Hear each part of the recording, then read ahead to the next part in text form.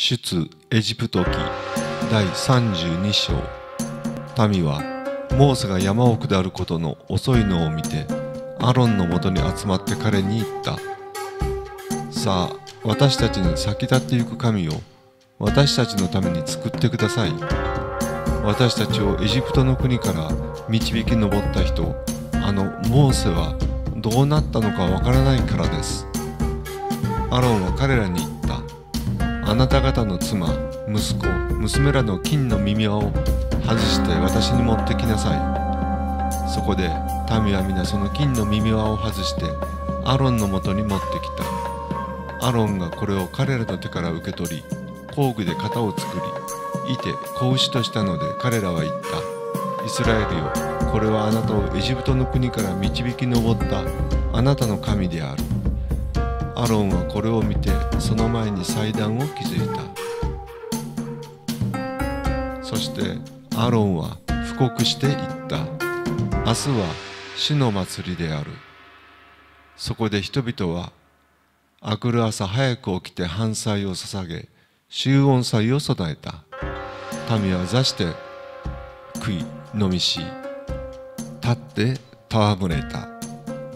主はモーセに言われた。急いで下りなさい。あなたがエジプトの国から導き上ったあなたの民は悪いことをした。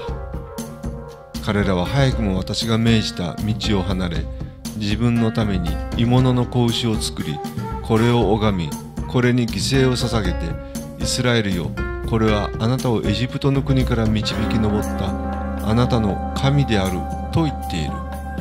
主はまたモーセに言われた。私はこの民を見た。これは堅な民である。それで私を止めるな。私の怒りは彼らに向かって燃え、彼らを滅ぼし尽くすであろう。しかし私はあなたを大いなる国民とするであろう。モーセはその神、主をなだめて言った。主よ、大いなる力と強き手を持ってエジプトの国から導き出されたあなたのために向かって、なぜあなたの怒りが燃えるのでしょうか。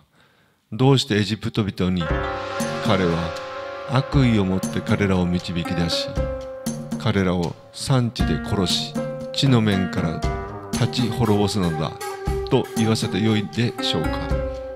どうかあなたの激しい怒りをやめ、あなたのために下そうとされるこの災いを思い直し、あなたのしもべアブラハム、イサク、イスラエルにあなたがご自身を指して誓い、私は天の星のようにあなた方の子孫をなし、私が約束したこの地を皆あなた方の子孫に与えて、長くこれを所有させるであろうと彼らに仰せられたことを覚えてください。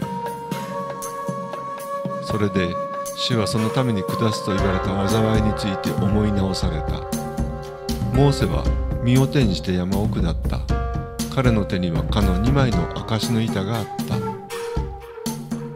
板はその両面に文字があった。すなわちこの面にもかの面にも文字があった。その板は神の作、その文字は神の文字であって、板に彫ったものである。ヨシュアは民の呼ばわる声を聞いてモーセに言った。宿営の中に戦いの声がします。しかしモーセは言った。勝ち時の声でなく敗北の叫び声でもない。私の聞くのは歌の声である。モーセが宿営に近づくと、子牛と踊りとを見たので、彼は怒りに燃え、手からかの板を投げ打ち、これを山のふもとで砕いた。また彼らが作った子牛を取って火に焼き、粉々に砕き、これを水の上にまいてイスラエルの人々に飲ませた。モーセはアロンに言った。この民があなたに何をしたので、あなたは彼らに大いなる罪を起こさせたのですか。アロンは言った。我が死を激しく怒らないでください。この民の悪いのはあなたがご存知です。彼らは私に言いました。私たちに先立っていく神を私たちのために作ってください。私たちをエジプトの国から導き上った人、モーセはどうなったのかわからないからです。そこで私は誰でも金を持っている者はそれを取り外しなさいと彼らに言いました。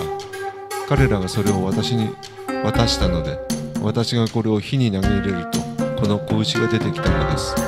モーセは民が欲しいままに振る舞ったのを見た。アロンは彼らが欲しいままに振る舞うに任せ、敵の中に物笑いとなったからである。